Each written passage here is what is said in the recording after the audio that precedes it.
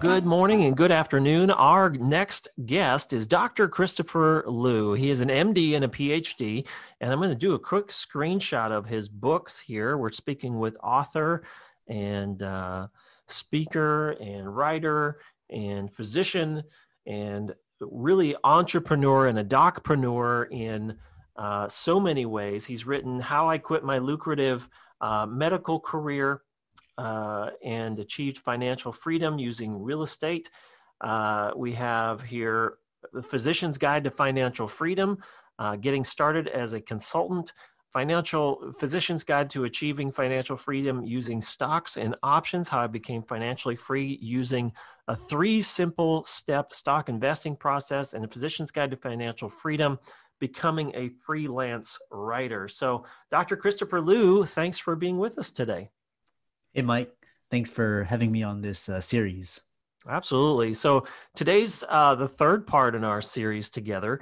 And today we're going to talk about looking at the various non-clinical options to help a physician add revenue to their life, their lifestyle, their bank account, their retirement.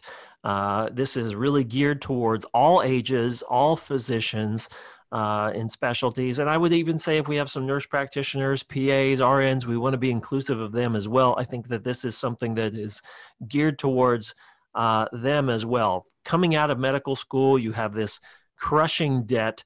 And, if we have seen in the course of the last couple of years, the last few decades, bureaucracy increase in a physician's job, and you didn't sign up for that.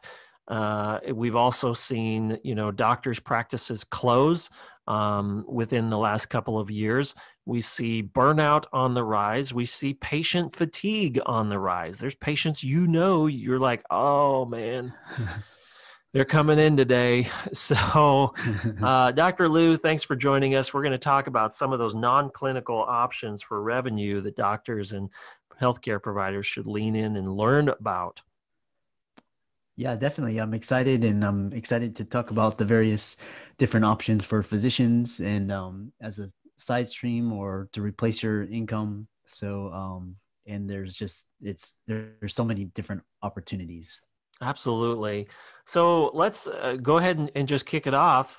Let's talk about number one on your list.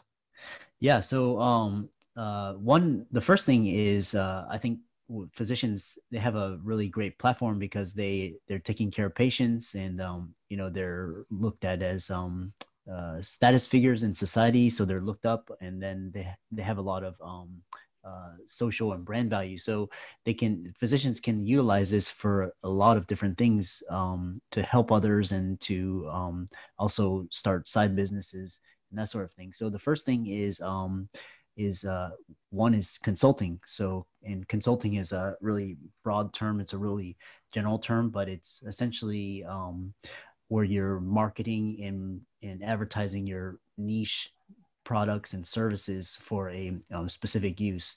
It's highly flexible. It can be highly lucrative. It's also highly creative and also highly rewarding. So a lot of physicians, either early on or at the end of their career, if they're looking at transitioning, consulting is a great way to do that. And there's a lot of different niche consulting markets. So, in medical education, writing, speaking, healthcare IT, supply chain management, billing, coding. So there's a whole host of niches within that.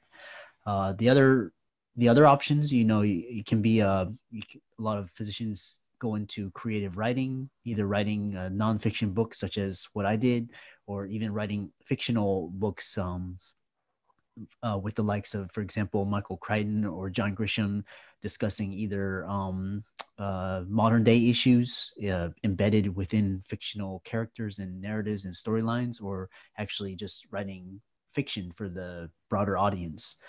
So medical writing, you can write for journals, trade publications, events, conferences, organizations. You can do guest posts, guest blogs. So creative writing is also another way as well. It's a little bit harder to get started, but it's the inherent creative freedom that physicians have is it makes it highly enjoyable.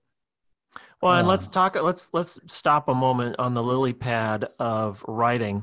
I know that for there are a lot of writers' workshops that physicians are putting on. I think that Somi Docs and Dr. Dana Coriel, you and I both know her. She's doing a great job at helping to, I think, instill that passion and that bring out that creative thought process among so many physicians.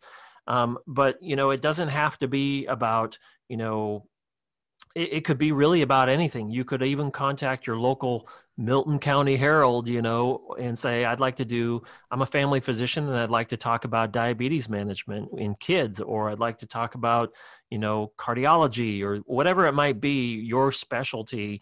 I remember I went to a writer's workshop years ago as a fellow author as well, Dr. Lou, and having written almost 20 books myself, I know that when we look at these writers' workshops, one of the things, and this is a great tip for doctors listening, and I want you to add your additional tips as well on how to get started, is just start with 3 bullet points and on a certain topic, and then turn one of those bullet points into a paragraph, and then you'll find that, that bullet point actually could turn into 3 pages. Uh, and then the next bullet point maybe turns into another page or another paragraph. And maybe it's just 1 paragraph per bullet point, but then you've got an article. And where do you go once you've beyond the journal, beyond the screen monitor? What do I do with this stuff? Do I self-publish? Because I don't know how to do that. I'm a doctor. I'm not a publisher. I'm not an author. I never considered myself to be that. What are some of the next steps or tips that you might have, kind of the process of, where should I write? Because I post a blog and then I look at the hits and it's only gotten 7 reads. And that's nice. I hope that it helped 7 people or 1 person who visited 7 times. But, I'll let you unpack that a little bit. Yeah. So the one thing is to stay consistent and stay on a schedule. So I recently did a workshop where I taught physicians how to complete a book in 30 days or less. So my first book took 9 months, and then my last book took a month to complete. So I was able to shave all that down. But one thing is stay consistent. So I recommend spending an hour or 2 every day, either journaling or writing, and write 1 to 2 pages per day. At the end of, and usually for a self-published book, we'll talk about the way the publishing landscape is evolving today. But for a self-published book, you need 70 to 100 pages, which is adequate. So that's one thing. And then the other thing is, so once you have the raw material, it's how you package it. So do you want to use it as a guest post, or do you want to send it to Kevin MD, or you want to send it to Medscape or any of the big online trade? So there's a lot of different options. But the reason why I like self-published books is because it gives you control over the entire process, and at the end of it, it's your own brand, and you have the creative ownership of the product. So that's why I like it. But you can do collaborations. You can do guest. I've been approached to do a lot of guest posts for different blogs as well. In the end, it's all about creating that piece of content. And for example, the white coat investors, or a lot of physicians on fire, a lot of these, or passive income MD, all of these blogs, they started with their first guest post, and as you stay consistent and you grow it, it continues. So now these days, everything is transitioning towards audio and video. So that's the way the landscape is evolving. But you can still do very well with starting your blog, writing self-published books. But know that the consumer and the markets are moving towards more audio and visual. So that's why people are going into online courses, and a lot of people are going into seminars, workshops, digital products, that sort of thing. And What's real I'm sorry, uh-huh. go ahead.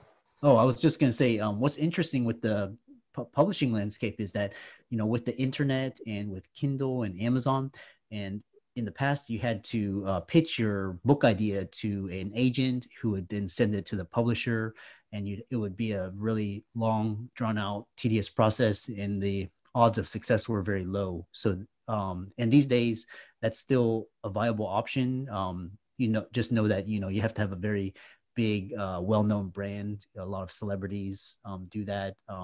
They sometimes they use a ghostwriter, but that's one way. Is if you want to get into the mainstream, is you have to go with a big publisher. That being said, you'll get a significant.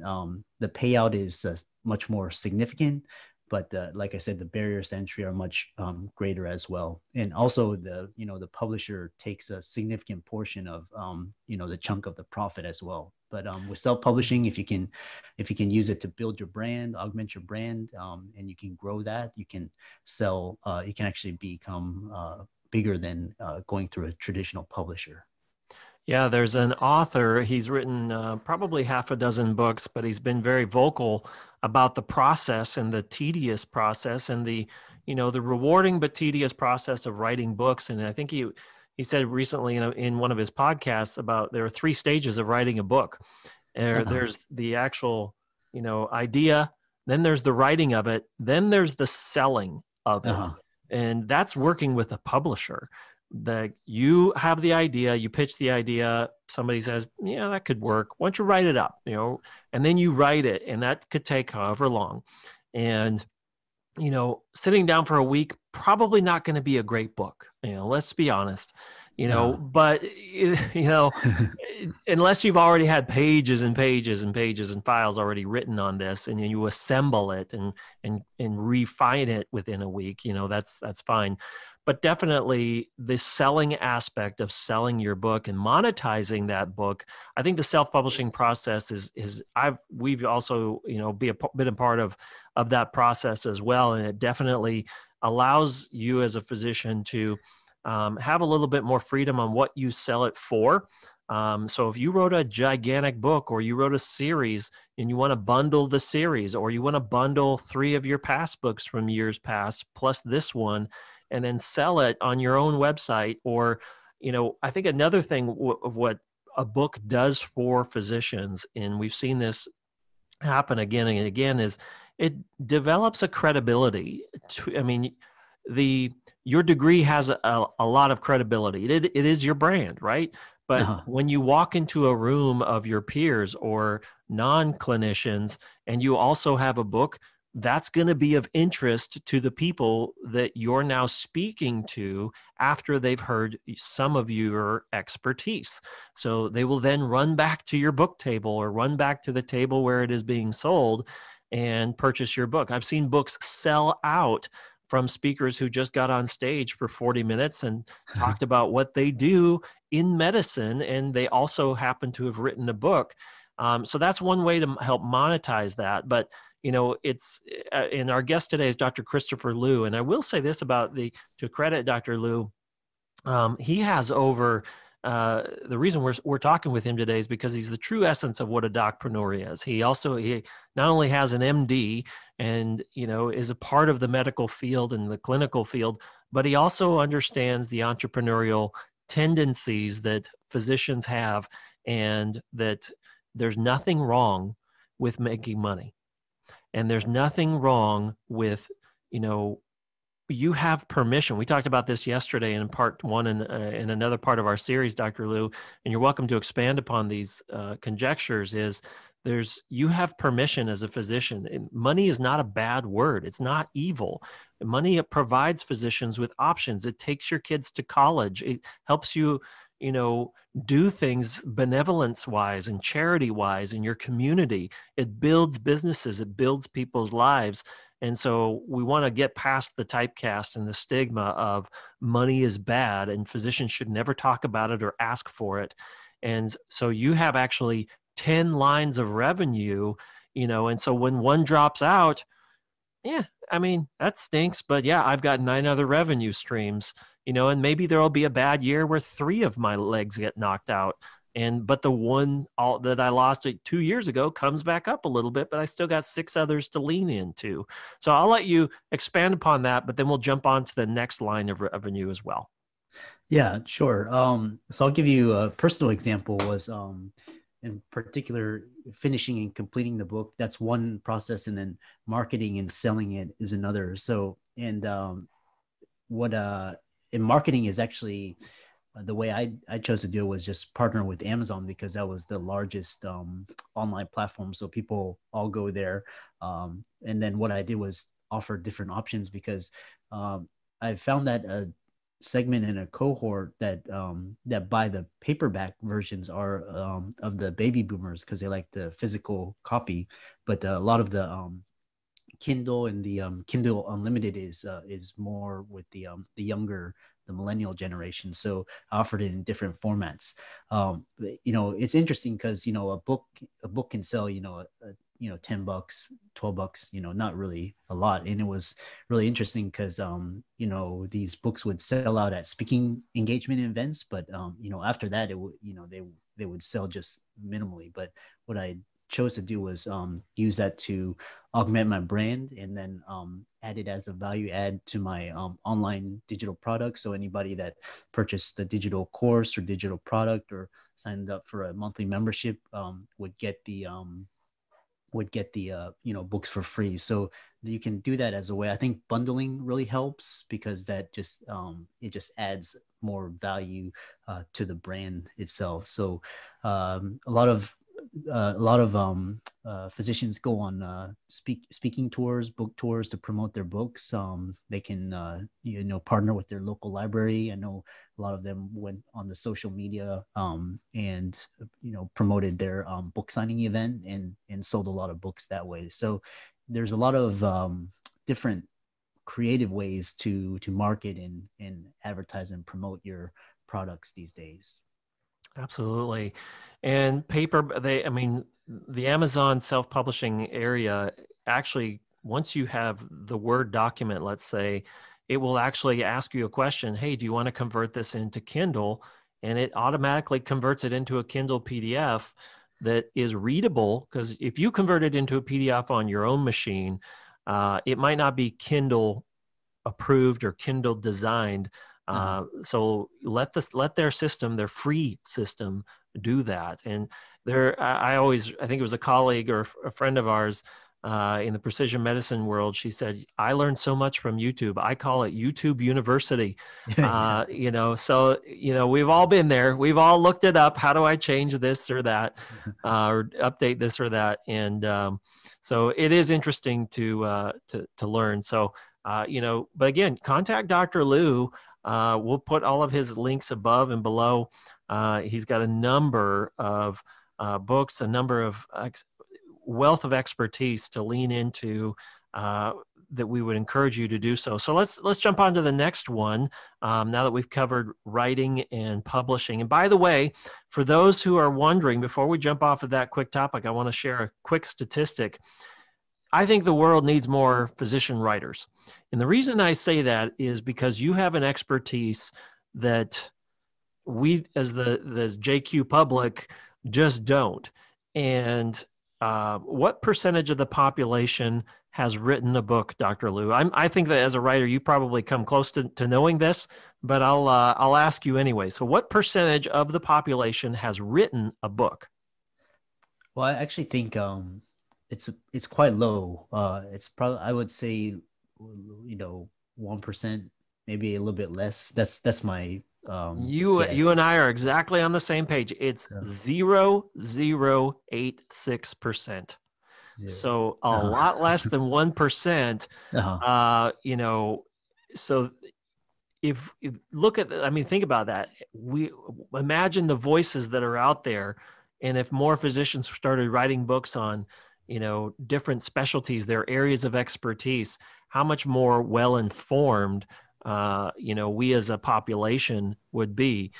So we're going to jump into the next topic with Dr. Christopher Lou. You can check out Dr. Lou's books there on Amazon. You can also go to his link tree. We'll put that link above and below, as well as Dr. Lou's bio. But go ahead and talk to us about the next second line of revenue. Yeah. So the next line of revenue is speaking. So and speaking is a really uh, fantastic and fun opportunity and way to monetize your brand and generate additional side income. So as physicians, I think we're talking about the marketing aspect. So we really, as physicians, we communicate all the time. We speak to our patients, to our colleagues. We do a lot of grand rounds, lectures, CME talks, but we don't learn how to monetize that. So public speaking is a great way. You can speak the best way to get started is to speak for free at your Rotary Club networking events and build your name and your brand that way. And the next way is, once you establish a brand reputation and authority, you start speaking at organizations, conferences, events. And so what it's the advantage of being a speaker is that you have leverage. So for example, as a doctor, you're treating a patient one-to-one, so you can see 10 to 15 patients, 20 patients per day. As a surgeon, you can do only a certain number of procedures per day because you're limited by your time. But as a speaker, you can get the same message out to one person, to 10, hundreds, thousands, millions, depending on your brand scale and reach. So that's the advantage, is you can get the same message out with less time and effort. So in that way, you can impact people in a much greater and broader scale. So that's why I decided to retire in 2016 and start my consulting company, so I could reach and scale my message to more people in a more efficient and effective manner. I'm seeing a theme between the necessary qualities and skills that are necessary to write a book, sell a book, and speak on a topic and be a speaker on that topic in multiple places. And that quality is, you got to market yourself. Take that skepticism or that fear or that intrepidation away for the physicians and healthcare providers listening, to say, it's just like we talk about, it's okay to make money as a physician. You need to wear this badge of honor that you're poor. Talk to us about marketing yourself, because that's also something that we have seen for physicians and healthcare providers. It's tough to sell yourself. You want your degree to do that for you, but if you don't smile and you're not a really likable person, and they're out there, we've met them, you've met them, or her. How do physicians and healthcare providers get over that intrepidation, of that uncomfortable tension of, I just don't know if I want to sell myself in that way. It kind of feels salesy, and but I do have something important to say. Yeah. The ironic thing is that we as physicians are always marketing ourselves, because when we're applying for residencies or applying for medical school, residency, fellowship, jobs, attendings, we're all marketing ourselves. So in one sense or another, we are selling ourselves. So if that's actually one of the skill sets that physicians need to have, is self-promotion and marketing, and be comfortable with that. So and it's just like I said, it's almost like, so for example, with public speaking or writing, we do it all the time. We just don't know how to channel it into the to the correct avenues to monetize it. So to monetize it, you have to be a good marketer. So go ahead. No, and I was saying, you don't have to be as polished as, a TEDx talk, your favorite TEDx talk on YouTube. I mean, you talk every day. We encourage, and we try to, a lot of our, because I recruit speakers who are physician speakers almost every single day of the year. And whether it's through our conferences, our live events, or interviews like this, or through podcasts. And I've noticed, I would say 70% of most of the physicians that we talk to have a general comfort and confidence that I know what to say, I know how to say it, that's not a problem. But the other, so that 30 to 40% is kind of out there. I just don't know if I know that what I'm saying is powerful enough, or the self-confidence factor, and drawing that out is so important. But you talk to people, you talk to your patients, you talk to your team every single day, and you add those years of talking up. You've done a lot of practice already talking and speaking, and you've learned how to get through to some people with some communication strategies and tools, and how and what not to say on some things. And people want to listen to an interesting speaker, that's for sure, and they want a dynamic speaker. And there's something in it, I think. There's neuroscience data out there that says 10 seconds, 10 minutes. By the way, after about 8 minutes, our brain kind of, you're not saying something interesting and got me by then, our brain kind of goes over to something, on the stage, and we stop kind of listening to you because we're focused on thinking about that thing on stage. And then we go down a rabbit trail of, oh yeah, I got to get more groceries tonight. So we definitely want to, there's definitely communication cues that can be learned and taught to you as a physician listening. But you've already talked to so many patients. Millions of words have come out of your mouth over the years. So that practice should help build your confidence that you have something worthy to say. And I know that as a physician, hiring physicians and talking to physicians and bringing them up on stage, giving them first-time opportunities, bringing up seasoned professional physicians as speakers, I think that they've got so much value, so much incredible insights into. It's just a matter of picking a topic that you feel as though is super unique, super dynamic, that's going to resonate with the audience. And it might be, I've given this talk before, but this is the audience. Know who the audience is, first of all. And then, so I'm going to stop talking, because people are probably like, stop talking. So I'm going to let you talk and continue to expand upon those ideas for public speaking. So the one thing you mentioned that was really interesting is just in terms of the like I said, we have to learn how to organize it and apply it to a different channel in a different niche. So one of the skills for physicians for generating different streams is to realize that there's so many different skills that that we've developed in our career. So it's not just treating patients, but we know how to take tests, we know how to teach, we know how to educate, we know so for example, there's physicians that focus on medical students and helping them get into their dream residency, and they design course curriculum and materials around that aspect. So there's so many different we have so many different niches and skills, and it depends on how creative and how not innovative you are in the types of thinking. So we talked about yesterday out of the box thinking, creative thinking. So start to see, and then we talked about how physicians do have value outside of just patient care. And so it's up to us to really realize that and hone that. And then if you apply with a good self-promotion and marketing and a good business skill set, you can generate a lot of different types of side income. Absolutely. Our guest today is Dr. Christopher Liu, and we are talking about the non-clinical ways to add revenue to your portfolio of services, expertise. And we've covered publishing, we've covered writing, we've covered books, we've covered speaking.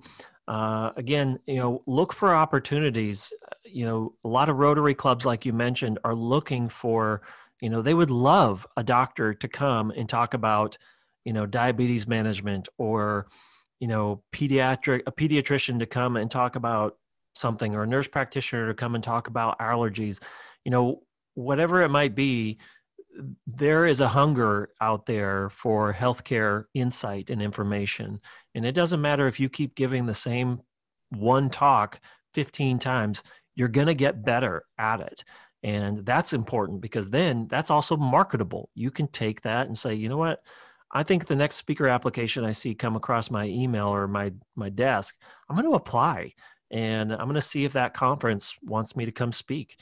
And, the bigger the stage, the more nervous you might feel, but just get up and try it. And maybe it's not for you, but maybe it is for you. And you're like, I like that. It was fun and got to meet a lot of interesting people. And man, the colleagues and the other faculty and speakers, they were pretty cool too. And I know they were just as nervous as I was because we're all peers here. And so let's jump on to the third one with Dr. Christopher Liu, author, entrepreneur, docpreneur, as we call him around here. And let's talk about the third one. So another way is to generate passive income. So through real estate and through stocks and equities. So that is a skill in and of itself. So it's a process where it's not something where it takes any sort of ingenuity or creativity, because it's just it's a cookie cutter process. You can add your own different touches of personal style and fashion and design to those, especially when it comes to real estate. But in general, being successful at real estate is just understanding the process and getting good at it and automating it. So, and the advantage for physicians is that, so real estate has a lot of tax advantages. It's can be used for asset protection. It gets you access in proximity to a strong network, good schools, colleagues, and status and that sort of thing. And it's also a great way for wealth generation. So I do advocate, most physicians and wealthy individuals have real estate as a component of their overall wealth. So the second thing is through stocks and equities. So, with the high earned income, you can convert a lot of that if you have a high savings rate. And so I advocate a 50% or more savings rate of your earned income, at a bare minimum 20%, and then you just put it into a low cost index fund consistently and in dollar cost average, and over time, over 10-20 years, that amount will grow and it'll compound. So the most powerful thing for physicians is to get started early, because that way you have that early start in terms of time to allow those savings and earnings to grow. And I'm happy to take questions from there.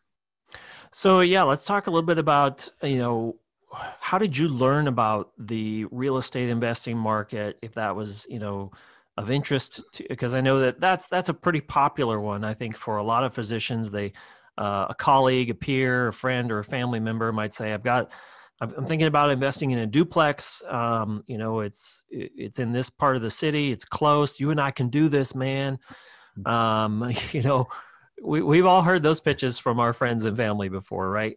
But maybe it comes from a colleague, or he or she is involved in a purchasing group, and they want you, to involve you in this. And you're just like, I don't know anything about it. And if you don't know anything about it, I guess that's the first question. If you don't know anything about it, should you jump in and do it just because you trust someone? So the first thing is to start with self-education and financial education and literacy. So that involves just reading up on books, and there's a lot of great podcasts as well. It's very dangerous just to jump if you don't know or understand what the investment or what to look out for. It's not wise to just jump in, especially on tips from family or friends. So those are some of the most riskiest types of investment moves. So the other thing is limit the amount that you're willing to lose. So, if you have a certain portion, you can set aside a significant portion into, but don't, I know people, for example, in 2008, leveraging their entire houses, which is extremely risky. So don't don't limit your losses. So the best thing, the way I learned it was just through trial, by self-education. So I started small, so I didn't, if I lost, I wouldn't lose a lot and I wouldn't lose time. And then from there, I gained experience in education, and from there I took my learnings and experience onto the next property in the next deal. So like I said, and I didn't involve myself with risky partnerships. I didn't pull my money into places where I didn't understand it. So in that case, my gains might have been limited, but my losses were capped as well. So with real estate, you have to really learn it on your own. But like I said, if you're smart and you hedge your bets, and you're good with looking at the different things to watch out for, you'll gain that experience so that with the next deal, you'll become smarter and smarter. Wonderful. And our guest today is Dr. Christopher Liu. He's an entrepreneur, a docpreneur, a physician, and a PhD as well. And we're talking about the different non-clinical ways to develop passive revenue. And I think we've overcome in part one a lot of the challenges and the opportunities that there are for physicians who have entrepreneurial tendencies, so to speak, and you want to follow those threads out and see where they might lead you. And we need more physicians leaning into, alternative forms of expertise and revenue, because you become an expert in more ways than just your practice. You become an expert in business. In particular, if you decide to become a consultant, there was one physician in North Carolina, a concierge physician. He said, the way that we become good at business is by knowing business. And, you as a physician run a business every single day, healthcare practitioner, nurse practitioner, PA, RN, whatever it might be. You are part of a business. You're part of a team. You're running a business. And, business principles don't get thrown out the window just because you have MD or NP or C of, those types of titles behind your name. You're still, by the taxes that you pay, you're still a business, and you still have to understand how businesses work, how teams work.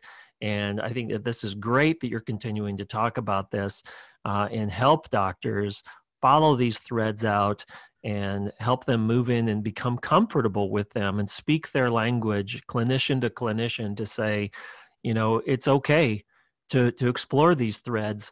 It's okay if you make $1 on top of $1 that you invested. You should. Otherwise, that's not wise spending. And we want physicians to be wise with their money so that they can continue to help our communities. And, so our guest today is Dr. Christopher Liu. As we come in for a landing, what do you want doctors to think, feel, and do as we conclude our series today? So the overarching theme was non-clinical options. I wanted to conclude with the final thought is that a lot of the best way to generate side income is to take a skill or an experience and to convert it into a knowledge product. So rather than trade your time for money, you're trading knowledge. So by appearing on podcasts or writing books or speaking, we're creating knowledge and we're trading knowledge. So, and then use that knowledge to educate people. And then that way, as your experience and your brand grows, you can monetize it. So that would be my final thoughts for today. Wonderful. And our guest today has been Dr. Christopher Liu. He's the essence and the epitome of a great docpreneur. And that is a physician or a healthcare practitioner who's listening is following their entrepreneurial business threads out and saying, you know what, I have a great idea. I think that I'm knowledgeable and I'm an expert at that. I want to learn more about it. There's nothing wrong with learning more about it. And you know what? There's nothing wrong with me as a physician, with me as a healthcare practitioner, to maybe trade my knowledge for money. That's okay. It's not a bad word. It's not a bad thing. We've got to move past that typecast in healthcare. So thank you, Dr. Liu, for being with us. As we say around here, it's not about being the best doctor in the world any longer. It's about being the best doctor for the world, for your patients, and for your local community. And Dr. Liu, thanks for joining us today in part 3 of our series and learning what options there are to develop passive revenue. Thanks so much, Mike. I enjoyed participating in this series and giving and delivering a lot of value. Amen. Talk to you soon.